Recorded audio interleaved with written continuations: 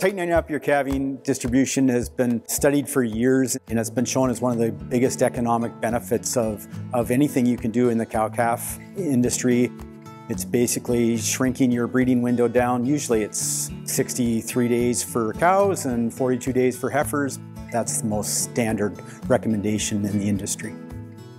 The basic premise of the calculator is really looking at that short-term economic gain of having calves born earlier in the calving season.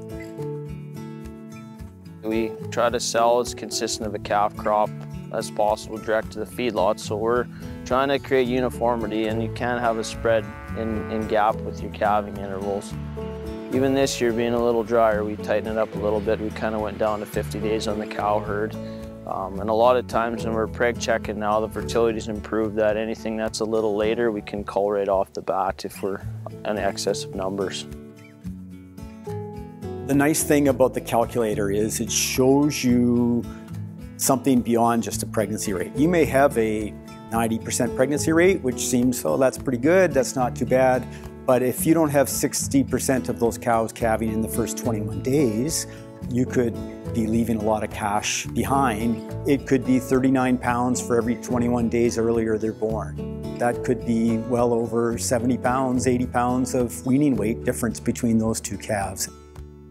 We know that heifers born in the first 21 days are more likely to stay in the herd longer, they're more likely to get pregnant. In fact, a recent research paper would show that they give one more calf in their reproductive lifetime than a heifer that was born later in the calving season, which is a significant economic benefit. Ideally, we're condensing our calving to 60 days or less, and that helps us just utilize our genetics better, make a better evaluation of the genetics in the resulting calf crop. Then from a management standpoint, shortened calving season helps us better time vaccinations to our herd. So using some of these tools, producers could stand to benefit greatly. No matter what size your operation is, how many animals you have, or what sector you're in.